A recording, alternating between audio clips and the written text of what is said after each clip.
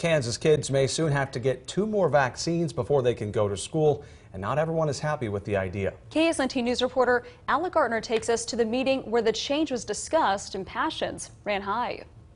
People packed a hearing at the Kansas Department of Health and Environment this morning. Many were against the new proposal to add hepatitis A and meningitis vaccines to the list of requirements. It should be our informed decision between us and our doctor.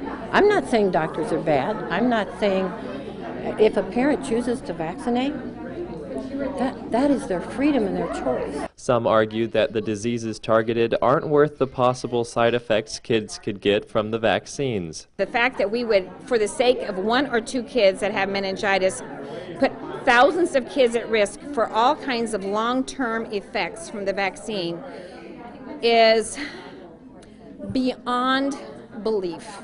And that's saying it nicely. It's actually tyranny. But a few people spoke in favor of vaccines, pleading with others that they are the best way to go. As my kids grow up, they're going to experience sadness and heartache, and that's just part of growing and developing. And I cannot shield them from all those things.